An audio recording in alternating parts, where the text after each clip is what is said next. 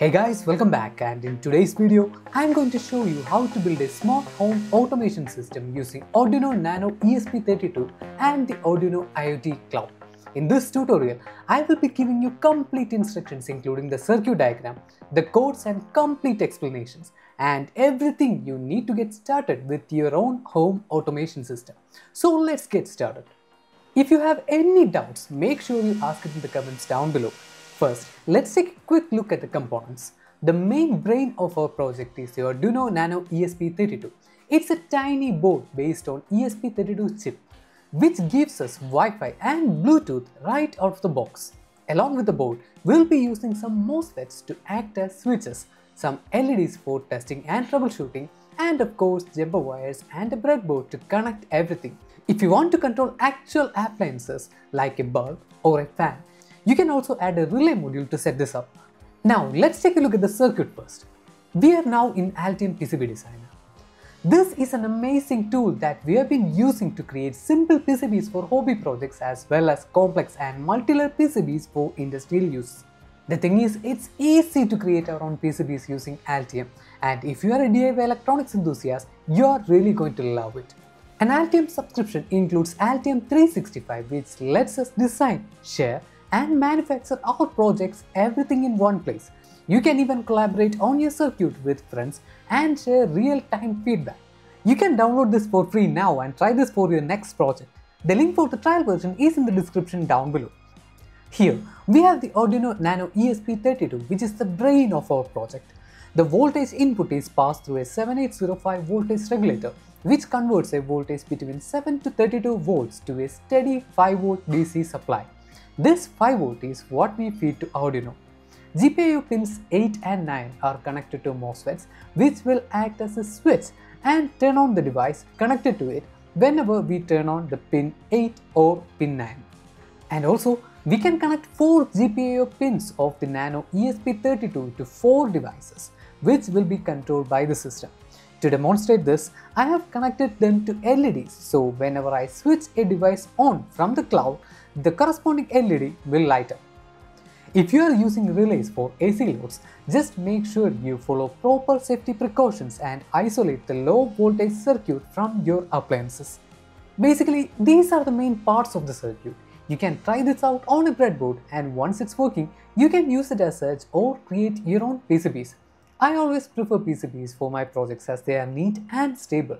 And one more thing guys, if you are really into electronics and robotics, make sure you check out our channel. You will find really useful stuff there. So if you don't want to miss more useful videos like this, make sure you subscribe to our channel.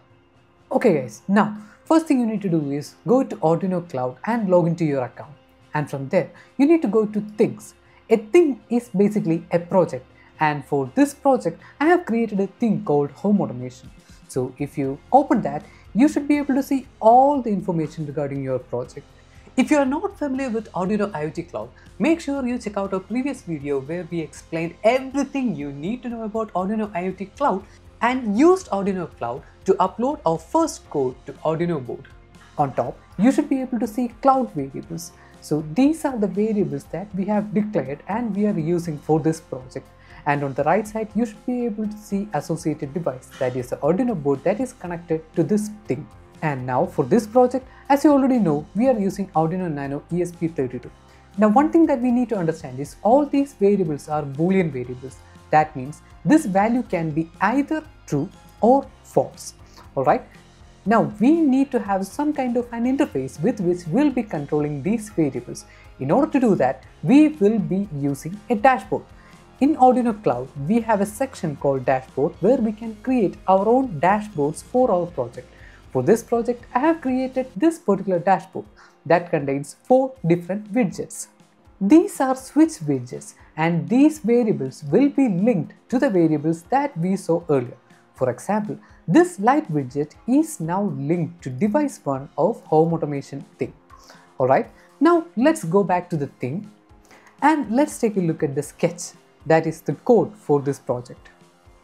This sketch is designed to connect an Arduino board, in our case the Nano ESP32, to the Arduino IoT Cloud so you can remotely control our devices.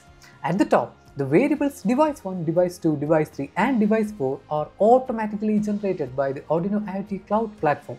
Each variable corresponds to a toggle switch in our cloud dashboard that we saw just now.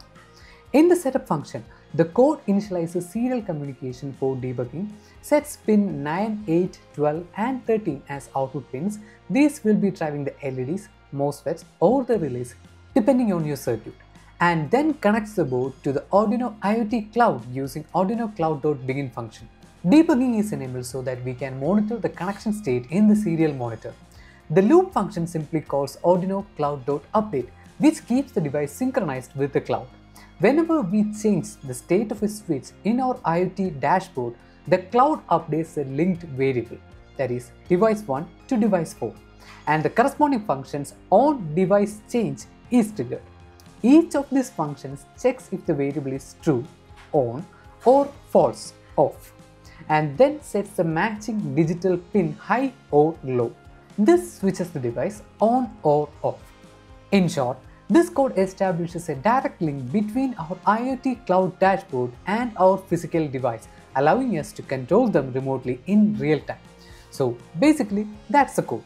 Now, once we have finished this, we can simply verify this, choose the right board, upload it, and connect our board and see how it performs.